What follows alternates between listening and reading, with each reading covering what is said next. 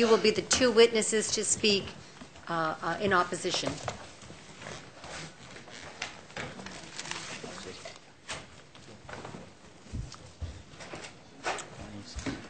You want to have us identify ourselves first, or just speak seriatim? No, just go ahead. The two witnesses who are going to speak in more detail, those should be the first two. Others will just identify yourselves for the record. Okay. Thank you. My name is Bruce Fine. I'm counsel for the Turkish American Legal Defense Fund. I was formerly Associate Deputy Attorney General under President Reagan's administration. We strongly oppose this particular bill on three grounds. One, we sharply dispute the idea that there's any consensus about an Armenian genocide. There are reputable scholars who hotly dispute that characterization, including Bernard Lewis at Princeton, who's a White House advisor, Justin McCarthy, Stanford Shaw, a famed historian at UCLA and otherwise. And in our statement that we've compiled and will submit for the record, we identify a very lengthy list of scholars. So this is not accurate to suggest that the genocide is something that's as clear as the force of gravity. And indeed, genocide is specifically defined in the Genocide Convention of 1948, which has been ratified by the United States Senate. And it does not apply, by the way, to what was suggested to Darfur and to Cambodia. Indeed, the Cambodian trials underway now charge crimes against humanity, not genocide, because of the specific definition. Darfur now, the International Criminal Court is pursuing that as a crime against humanity, not genocide. And this is not a proper educational a characterization to make when there's two sides to a proposition, to teach it as only there was one. And it creates, therefore, a corresponding constitutional problem under the First Amendment. I'll recall that in the 1940s, there was an obligation to recite the Pledge of Allegiance to the flag. It resulted in a very famous Supreme Court case called West Virginia School Board versus Barnett. And the court there said, no, school authorities cannot compel people to believe and to assert certain things that aren't educationally founded as a condition to remaining in school, to graduating from school, or otherwise. And we think that it's quite clear under that Supreme Court precedent, unless you have an educationally sound obligation to recite Armenian genocide is a fact. It's not disputed. You are compelling the salute to a belief that is coercive and violates the First Amendment. Then there's a last problem we see in this particular characterization, and that's the foreign affairs powers of the United States of America. There's only one foreign affairs voice on genocide. That's that in the White House and the Congress. The President of the United States twice has addressed this issue when he was in Ankara and on April 24th when he issued a proclamation relating to the genocide. And he said, this is something that needs to be resolved in collaboration between Armenia and Turkey. Turkey has already accepted the idea of an international commission of experts to decide the relevant facts and to give a characterization. Armenia has indicated maybe they're willing to go forward, and that could be an adjudication or something that would be definitive on the matter, as California could follow the lead. But the point is that the Congress of the United States and the President of the United States are fully engaged in this particular issue. California can't inject its own particular characterization and create a Tower of Babel on an issue that creates the potential for great antagonism towards Turkey. I'll conclude there and welcome any questions, and I'll hand it over to Bonnie. Thank you. Next, second witness. My name is Bonnie Joy Kaslan. I am a former California classroom educator and department chairman, and I sit on the Assembly of Turkish Americans Association on their board of trustees. I've been involved with this issue since 1985, before it became a mandated human rights genocide curriculum. This curriculum, which I know has been revised, updated, and republished, contains individual and community and academic resources to supplement the subject matter in the curriculum. Yet it fails in the test in the teaching of controversial issues such as Armenians' claims of one-sided suffering and loss, ignoring Muslim victims and others of the then Ottoman Empire. Today, California faces an economic crisis of such proportion that on May 19, 2009, a special election will be held to secure monies for education. Teachers are being laid off, programs are being cut, class sizes will increase, and here we have before us what looks like pork barrel special interest spending. The proposed mandate of exposure to oral histories as a prerequisite for graduation does not provide clear guidelines to ensure that presentations made by narrators are accurately represented in all cases. Given the suffering in the Ottoman Empire, will there be oral histories allowed and accounting of the deaths of 2.4 million Ottoman Muslims in Anatolia during World War I, the era that the curriculum inappropriately refers to as solely as the Armenian genocide?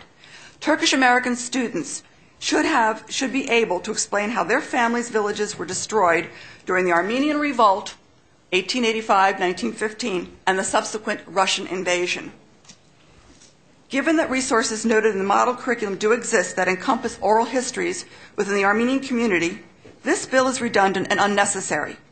The state of California's economy and its inability to continue to provide current services, programs, and acceptable classroom size, as well as needed educators, render this bill fiscally irresponsible. Should this bill pass and no monies be allocated, then this bill is a shallow attempt to try to further the agenda of a narrow constituency motivated by politics rather than exemplary pedagogy. And as Bruce said, and I would urge, that let us instead expend our energy and resources in applauding and encouraging Turkey and Armenia to continue on their roadmap to bettering their relations by working on the issues that are challenging to them. If they have the courage to explore controversy, why in the education system can't we? They have taken the first step. What are we waiting for? Thank you. Thank you. Questions or comments from committee members? Yes. Senator Simidian.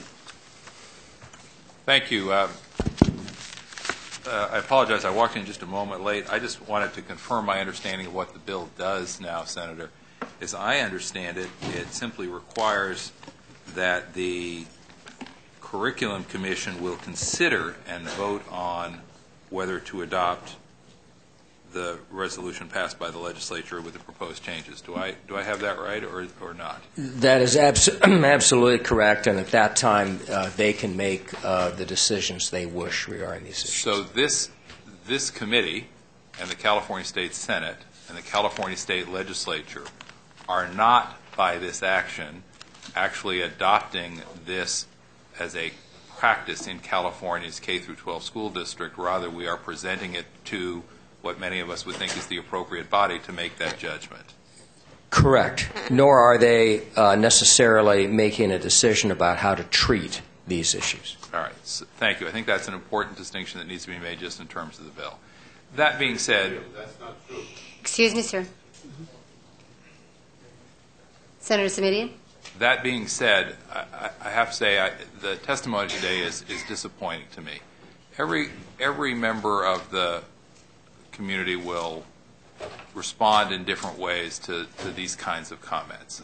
I know for many in the Armenian American community, a member which I'm proud to be, these kinds of comments evoke a great deal of anger. They don't in my case. What they evoke in my case, Senator, is a great deal of sadness. Sadness that we can't, for once and for all, confront these issues truthfully and then move past them. And I say that in connection with any and every instance of genocide, whether we're talking about the genocide of the Armenians, whether we're talking about the Holocaust of the Jews, whether we're talking about the killing fields of Cambodia, whether we are talking about the ethnic cleansing in the Balkans, where I had an opportunity to serve, whether we're talking about the horrible 100 days in Rwanda, or whether we're talking about what's going on now in Darfur, which many have described as Rwanda in slow motion. In each and every one of those instances, you can't help but ask, why is it that this happens over and over and over again in our history? Yeah. And I would suggest that the reason it happens over and over and over again in our history is because we are unwilling to step back and confront man's inhumanity to man. And so my reaction, as I say to the comments, is not one of anger, it's one of sadness. Because until and unless we confront these issues in a forthright and intellectually honest way, we're never going to put them behind us, and we're never going to avoid that all too human temptation to engage in the same behavior in the years ahead. On this particular issue, I think it is important to note this issue has long been settled. Jimmy Carter made reference during his presidency to the fact that there was, quote, a concerted effort made to eliminate all the Armenian people, end quote, and described it as, quote, probably one of the greatest tragedies that ever befell any group, end quote. Some years later, President Reagan, who was referenced here today, referred to, quote, the genocide of the Armenians, end quote, in just that language. And later, President George Bush, the first President Bush, referred to, quote, the terrible massacre suffered in 1915 to 1923 at the hands of the rulers of the Ottoman Empire. These are direct quotes. President Clinton later on referred to the commemoration, quote, of one of the saddest chapters in the history of the century, the deportations and massacre of 1.5 million Armenians in the Ottoman Empire in the years 1915 to 1923, end quote. The history is there. It is settled. What hasn't happened yet is that it hasn't been acknowledged. The question arises, I know, year after year, because every year, Madam Chair and members, the California State Senate and the California State Assembly have unanimously adopted resolutions commemorating this historic event. Why do we have to keep raising this issue? And as President Lincoln said, the reason we raise these issues is that to sin by silence when they should protest makes cowards of men. That ought not to be us, and we ought to cast an aye vote on your measure today, sir. Thank you, Senator Samiti.